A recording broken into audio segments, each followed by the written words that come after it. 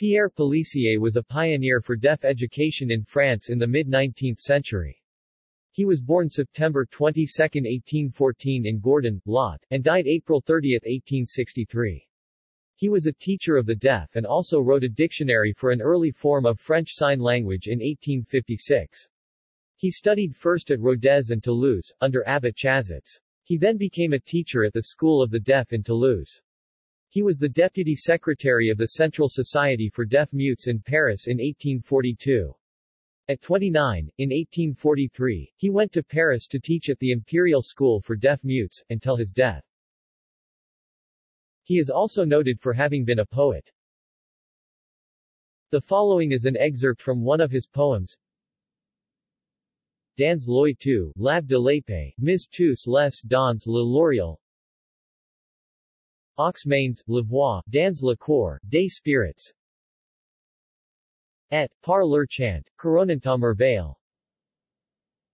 Les sourds muets se proclament fils. Pierre Pélissier's writings.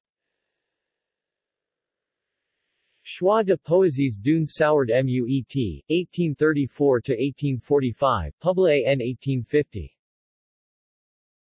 Les sourds muets au 19e siècle, avec un alphabet manuel, 1846.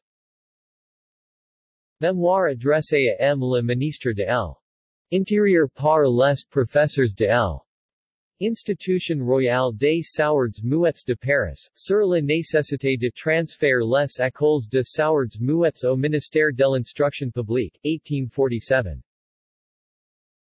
L'enseignement primaire des sourds muets mis à la portée de tout le monde, avec une iconographie des signes, Imprimerie Paul Dupont, Paris, 1856. Literature. Quartararo, Anne T. 2008. The Poetry of a Minority Community, Deaf Poet Pierre Pélissier and the Formation of a Deaf Identity in the 1850s.